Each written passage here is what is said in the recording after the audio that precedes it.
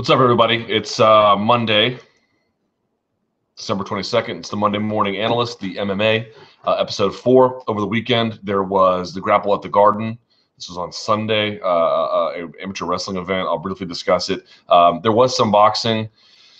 I didn't really get a chance to watch it, so I'm not going to pretend to make a big deal out of it. I know there was some kickboxing results. I'll start feeding in kickboxing results and analysis in 2015, but I don't have a lot to get to today. The big one is going to be UFC Fight Night 58. Lyoto Machida taking on CB Dollaway. Jesus. Of course, my name is Luke Thomas. Follow me on Twitter at SBNLukeThomas, and you can email me at luke.thomas@sbnation.com. Let's start with the big one, and then I'll end with the Grapple at the Garden results. UFC Fight Night 58. I actually thought for a Fight Night event it was pretty good. I thought that I'd give it a 6.5, which again is not a bad score. You know, if Jones Cormier winds up being the most amazing fight ever, that'd be like a 9.5. So giving it a 6.5 is, I don't mean that to be in a derogatory way. I mean, if we're grading on a curve, it would be higher, but 6.5 is pretty good. One little note about watching UFC events that I want to mention that I just haven't before, and I think a lot of people get angry at me, maybe rightfully so, about some of my criticisms about the lack of talent. Now, this one had some better talent, but I think I've finally been, I didn't mean for it to be this way, but I've sort of been trained to watch UFC events. By the way, I want to make sure this thing is recorded properly. Here. Nope. There we go. There we go. That should be better sound. I think that I've been watching UFC events without realizing that I'm watching them like an expected boxing match, which is to say, sometimes you get a great card like that Mayweather-Canelo card where almost all 4 fights on the card are great. Certainly the co-main is great, and then another featured fight on the card. But, you know, MMA always sort of prided itself on not building cards that way, that there was this bulk of material you could like. But I think because the UFC is trying to thin out their product intentionally, where they're trying to give you great main events, great co-main events, and then especially as they go international, just give you a lot of regional guys. Some of whom might wind up pushing through the ranks, a lot won't. But have a serviceable role as they're in these international countries. I think my brain has been trained to now watch that product like I'm watching a boxing product. Though it's not quite that far apart. These guys are better than some of the guys you might find on the undercard of a boxing event, where you won't get any amateurs, but you got 4-round fights as opposed to 10 or 12. It's a much further drop off in that sense. But I just mean, you know, a lot of my consternation about the quality issue is not that these guys aren't, some of them were better prospects regionally. It's that I've gone from watching MMA circa 2008, and where you expect this load of, you know, high-end MMA action, to where I have a more boxing mentality, where, you know, not that I'm forgiving of the lack of quality, but that I've just sort of come to be resigned that there's going to be a main and a co-main, and then the rest might be what it is. And I find that unfortunate, because that's running headlong into my MMA idealism about cards being fuller, more impactful events. And maybe that's where some of my consternation comes from, this new way of watching versus these old, undying beliefs about what cards should be. And maybe that should adjust. I don't know. You can make a case. Either way, card was not bad. Card was not bad by any stretch of imagination. Not great, but okay. So kicking off, Vitor Miranda defeated Jake Collier via TKO. Sorry, I can barely read here. With like 1 second left in the round. Not a whole lot to this bout. Miranda looked good. Finished him off rather nicely. I think Collier was expecting to go to because Miranda had been sort of pacing him backwards. I think he was expecting to go to the middle, and he went upstairs with it, caught him clean, and basically finished him off with punches from there. It's a fight between two guys who I don't think have a tremendous amount of upside, but nevertheless, a good win for Miranda and a good way to kick off the show. Tim Means defeated Marcio Alexandre Jr. Via split decision, 29-28, 28-29, 29-28. Tim Means fights up to competition or fights down to competition. He wound up getting away with this one, but I didn't find it particularly impressive. Now we get to the sort of the more substantive parts of the card. Leandro Issa defeating Yuta Sasaki or Ulka Sasaki, depending which one you want to use here with the neck crank. I actually thought this was a really good this fight was important because it showed you the real different kinds of jiu-jitsu that are out there. Now, Issa, for all his problems, ONE FC never die, but Issa has what I think is just an incontestably more comprehensive jiu-jitsu game. And by that, I mean, I don't think he has more tricks up his sleeve or that he's got, I know more ways to do a triangle choke, quote unquote. What I mean is he just understands body mechanics. Jiu-jitsu, people think it's a series of techniques that you learn. And in some capacity, I suppose that it is, but it's really not. It's really physics. It's physics under a rule set, of course, but it's physics, it's biomechanics. Why does the body move a certain way? Why does it not? How do you attack it? How do you attack it when they defend certain things? But it's really, there's no magic to it. There's no magic to it. There's no secret death touch. There's no one position that works that people can't, invariably just struggle in for hour upon hour. You have to learn the way in which the human body moves and the way in which people react and how to examine these things and how to take advantage of openings and what openings are there and why they're there and how your body has to move around them or on top of them or crushing them or whatever the case may be. And Issa's relative to Sasaki, I mean, we're talking leagues of difference. And I'm not even just pointing to the resume, just the way in which, Issa was like chair sitting and understanding how to pass and how to keep Sasaki on his back. And like Sasaki was doing things like you saw he had that basically that he was trying to lock up a Darce from his back. That's fun and that's cool. And, you saw Issa's head turn purple and that'll work against lesser guys. The truth is like that's never going to work against really good guys. I'm not saying Issa's a world beater, but certainly in jiu-jitsu he's a world beater. And so that's a real gimmicky game. It's just a real gimmicky game. Like you're going to catch guys with it. It reminds me of some of these like pancrase guys who come and they have great leg locks, but they can't defend guard passing for S. You know what I mean? It reminds me of that. It reminds me of that. So like, I'm not saying Sasaki's a guy you're going to go in there and, just lord your jiu-jitsu over him, that he has no jiu-jitsu to speak of. But there are some guys that really focus in on, I don't know if it's even flashy is the word, but they think jiu-jitsu is just offense from any position, and it's not. And, I know you got guys even in jiu-jitsu like that who are, Majid Hage is like a world-class black belt. I don't mean to diminish him like that, but he's got this like baseball bat choke from side control, which is an unheard of. Most of the times when you see baseball bat chokes, it's from guys who finish from knee on belly or mount or something like that. Or at least they start the choke there and then work their way around, doing it from side control. But he caught Clark Gracie with it, and he caught Zach Maxwell with it, I think in the same tournament. It's unheard of getting a baseball bat choke from side control, but it's never going to work again. You know what I mean? Or at least not on those two guys. That's just not, at the end of the day, you're not going to win against the best guys doing things like that. So it's fun that you have it in your back pocket, but it doesn't have anything to do with, the keys to passing, the keys to pressure, the keys to holding position and side control, the keys to moving around with somebody, the keys to going side to side and controlling their hip as they try to turtle or as they turn, how to sink the hook in, all those basic details. Issa had them tenfold. Anyway, finishing sequence, had him with a rear naked choke, couldn't quite get it. So he had I think it was the body triangle, if I'm not mistaken, which he was cranking his hips in while getting his neck turned. So his neck was like crunching in on itself, plus his jaw was probably going to feel like it was breaking. And so he tapped. So great win by Leandro Issa. Sasaki, I don't know. Plus, early on, he was getting tagged because he was so lanky and upright. I think if you're lanky and you're going to be upright, you got to be like John Jones, where you really manage your distance. If you're going to get in there and just start slugging with guys in MMA, you're going to get lit up. Hakran Diaz defeated Darren Elkins. Darren Elkins lived by the sword, died by the sword. Looks like he's been dying by it recently. Had a better third round. First two rounds couldn't do much against Hakran Diaz, who won. Next one really caught my attention. Hanato Moicano taking on Tom Niinamaki. He defeated Niinamaki with a rear naked choke, second round at 3:30 mark. Niinamaki did not look bad in this fight at all. Had a good jab going, good movement going. But the problem was he never could really establish his own range. You could see him getting in, and he would kind of slightly connect with Moicano. And as he was getting out, Moicano would just would tear him to pieces. Great combinations going side to side from Moicano. Left middle kick, right high kick, then coming down with a left hand. Great stuff going side to side, arm to leg, up and down. Really, really impressed by him.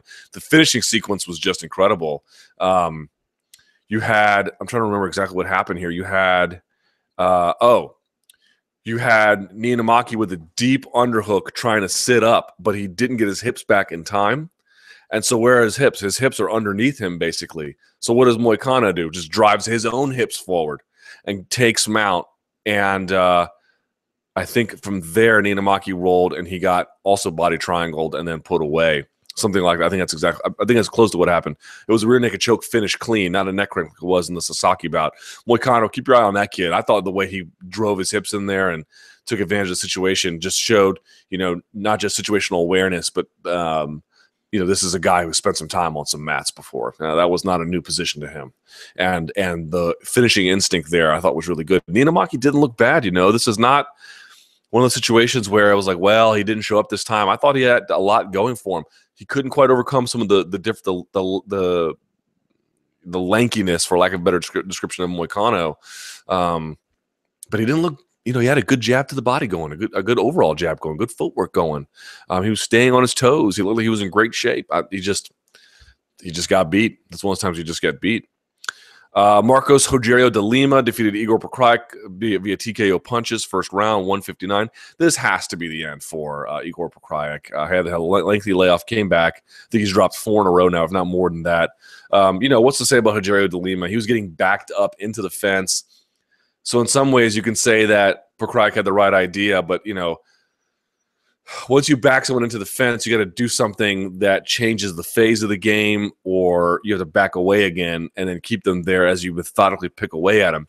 If you back them into the fence, that's fine, but then you can't stand there and brawl with them, which is what he did. And, of course, he paid for it. Rogerio de Lima, bombed on him, basically, and connected with him on a couple of punches, sent him face down. He got finished from there, 159 to the first round. It didn't last long. So, Pokrajc had the right idea about backing this guy up, but if you're going to back him up, even backing up, he still packed a wallop, and he put him down, and it's unfortunate for Pokrajc, but, he just probably doesn't deserve to be competing at this level anymore. So that was the prelim card. Not bad for it, a prelim card for what it is. We moved to the main card. The first fight in the main card was crazy. Daniel Sarafian taking on Antonio Dos Santos Jr. They call him Junior Alpha. It gets stopped in the second round due to injury, which we'll talk about in a minute, about 1 minute and 1 second into the second round. Let me say a couple things about this match that I really thought was crazy. First of all, I thought Dos Santos Jr. looked good in terms of his speed. I thought his hand speed looked good. I thought his power looked pretty crazy. I was a little surprised he was standing in front of Sarafian. I thought in other matches he's shown, I'm not saying incredible side-to-side movement, but maybe more than that. So we didn't see a lot on that. I was a little disappointed in that regard. But there was one moment, and maybe you won't appreciate this, but maybe you will. There was one moment where I think Sarafian hit him with the head kick, but then ate a right hand as a result. So he hit him with a check hook, and Sarafian gets dropped. Now, not too badly, but he gets dropped, okay? So what does Sarafian do in the scramble? He actually pulled deep half. This was I've never seen anything like this. I've never seen someone try this in deep half before, but it worked. So Sarafian is in deep half, which means the right leg of Dos Santos Jr. is right here. He's got his arm wrapped over it, head in the hip, okay? Normally what you do with deep half, if this is the arm wrapping over, this hand actually goes under their leg. Now, I know that sounds crazy, but that's normally what you do. And the reason why is if you don't have, because one, you'll need this arm later, but for the time being, as you're sitting in that position, this arm, if this is their leg, if the microphone's their leg, you actually tuck it under their leg while you hold this. And the reason why is because you can get armbarred or kimura'd from here if you're not careful. This arm can get pulled out, and you're basically defenseless. So you tuck it in, and then you hold it there. You can either grab your own gi if it's gi, but even if you're not, if you just, cinch your elbow down, whatever. Okay, Sarafian got beat. He got beat in that position. And if you go back, Dos Santos Jr. had a deep underhook on this arm that's supposed to be tucked. I've never seen anything like this, man. This is a He-Man move. Sarafian says, well, screw it. takes this hand and drives it into the chin of Dos Santos, which he then uses to turn over and get his base. I'd never seen anything like that in my life, and I'm not prepared to try it because I'm not sure what the details of it are to make it work. I don't know if he improv that or that's a fail-safe move. I've never seen that. I've never seen that. Now, of course, I'm not an expert by any stretch of imagination, but I've seen deep half a lot. I've never seen someone who lost the underhook battle. He didn't put it down here or keep fighting. He just pulled the hand up here, drove it into the chin, like drove it hard into the chin, like his head was getting pushed back, and then used it to whip around as like a fulcrum. That was crazy. In the second round, though, what happened?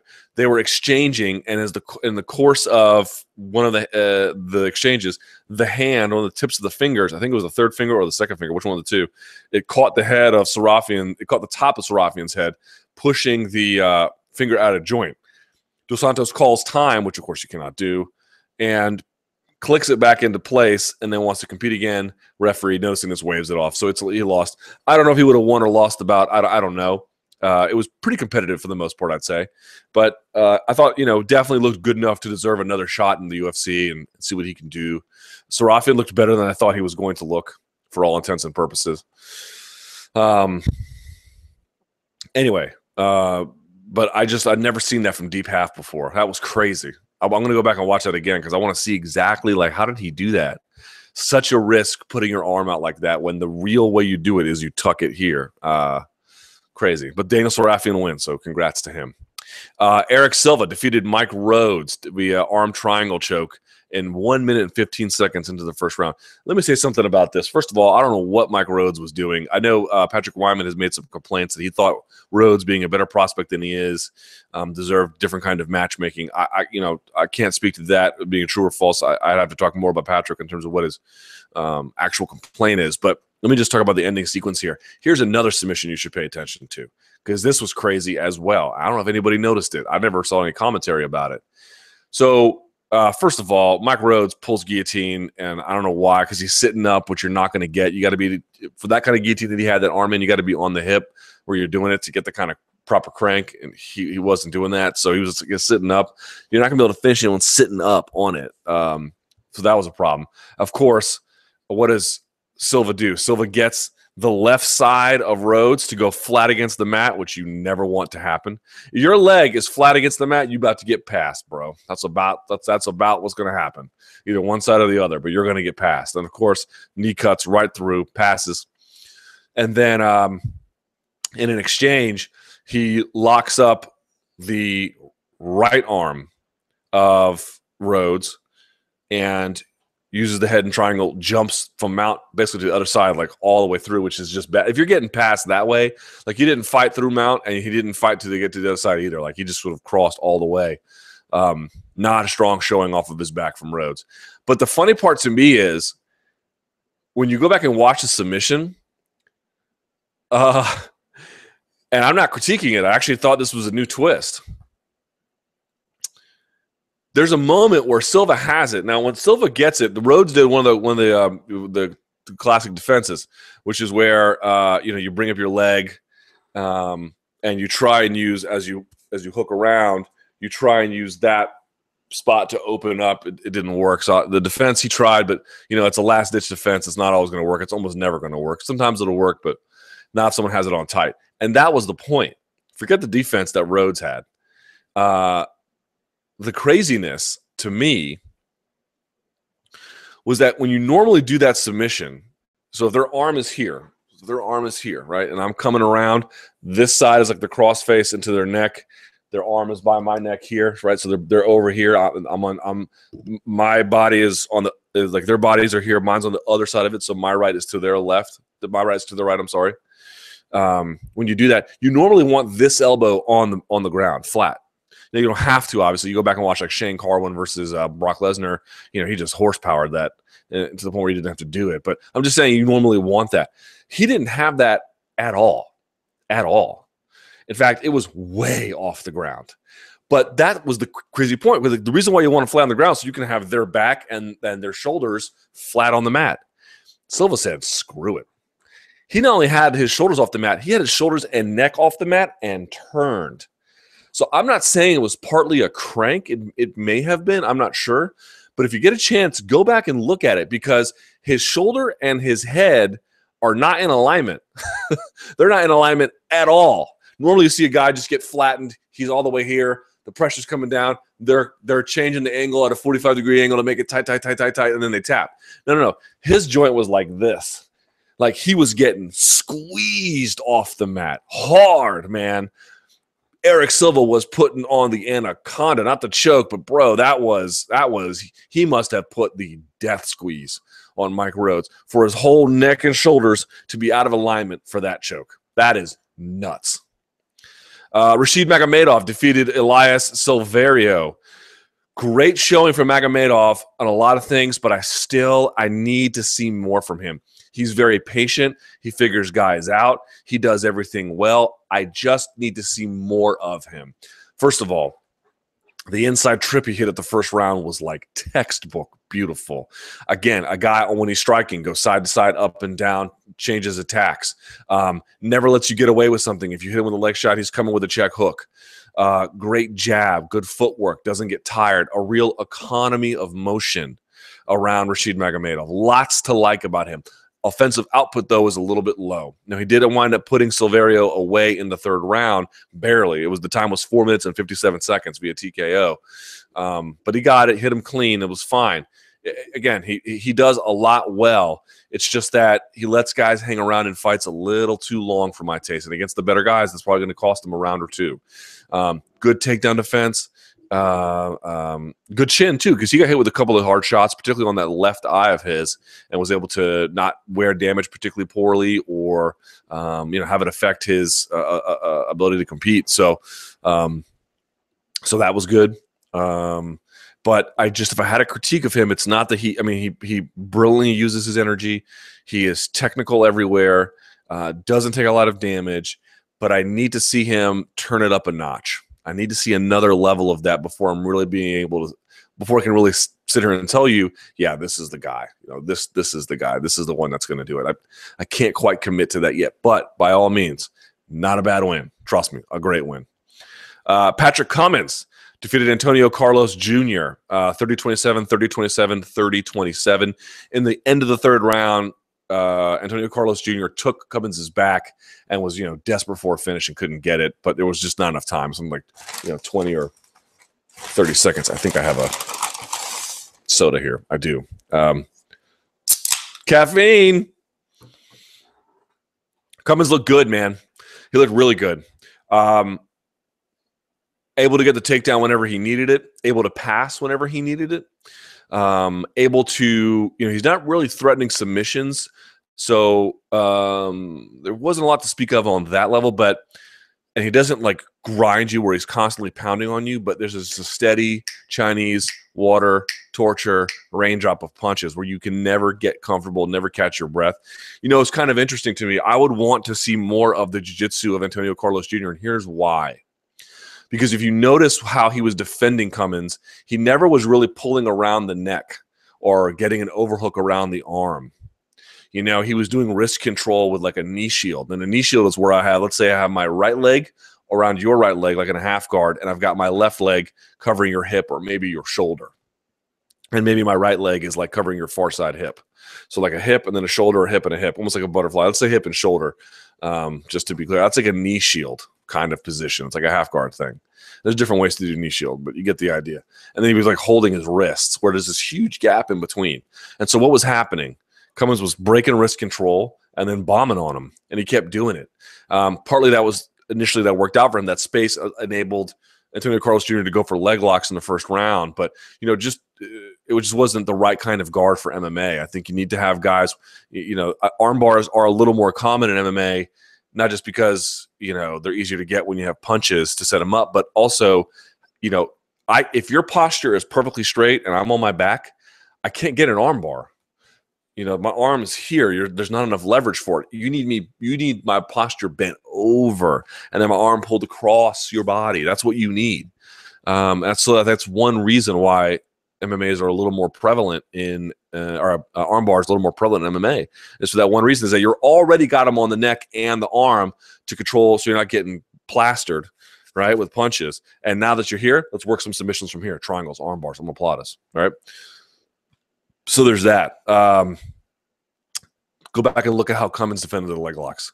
Always putting pressure down before he turned. Always making sure that he never straightened the leg if he had to avoid it. Always making sure that he sat, and if there's pressure down on your ankle, if your ankle's being driven to the mat, it can't be lifted, and you need that lift to get that heel hook. You need that lift to get that knee bar, or at least that initial attack on the knee bar, the initial attack on the heel. If you're driving your weight down, not a lot they can do with it. So good win by Patrick Cummins. Renan Barão defeated Mitch Gagnon via arm triangle choke, third round at 3:53. Go back and watch that head and arm triangle. Barão's arm almost touching the mat, like just maybe a half an inch off. More of your traditional finish in that regard. People are saying, I didn't watch this fight live, and I went back and watched it. People were like, well, Barão didn't look like himself. I disagree. Barão is a guy who's had some fights where he goes there and blows the doors off of you, like he did with Brad Pickett. But then there's fights where he goes the distance with people he was much better than, like in Scott Jorgensen's case. Credit to Mitch Gagnon. Mitch Gagnon looked like he was, A, more of a natural for the weight class in terms of the size. B, faster. C, I think very strong. And 3, I think he went in there and said, if I'm going to lose, I'm going to lose, but I'm not going to go in there and lose because I let someone else dictate the offense. Gagnon was in there getting after it the whole time, constantly attacking him. And maybe he didn't get that far with it. And by the third round, he was exhausted and just holding Barão against the cage. But Barão dropped him in that first round, had his moments in the second, and in the third, getting behind him with the tight waist. And then initially trying to set up the head and arm, it gets defended, and then goes right back to it and finishes it off. So, Gagnon was exhausted by the time that Barão did it, and Barão, the bout wasn't in question before then. So, people were like, "Oh, Barão didn't look that good." I mean, I'm not saying he went in there and looked amazing, but I was expecting him to go look poor or languid or slow.